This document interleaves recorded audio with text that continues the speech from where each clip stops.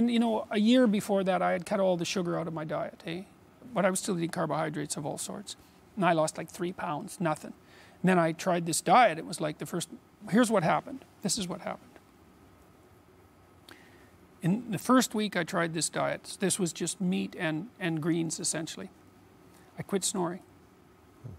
That was way before any weight loss. It's just like it just off. And I was snoring a lot. It was disrupting my wife's sleep. So I thought, oh, that's really interesting. I quit snoring. Isn't that weird? And then I lost 7 pounds the first month. I thought, that's quite a lot. Then I stopped having to have a nap in the afternoon because I was napping a lot. Then my gastric reflux disorder went away. Then I lost another 7 pounds. Then the psoriasis that I had on my foot and my scalp, that started to go away. So, and then over the course of 7 months, I stopped taking antidepressants because I didn't need them anymore.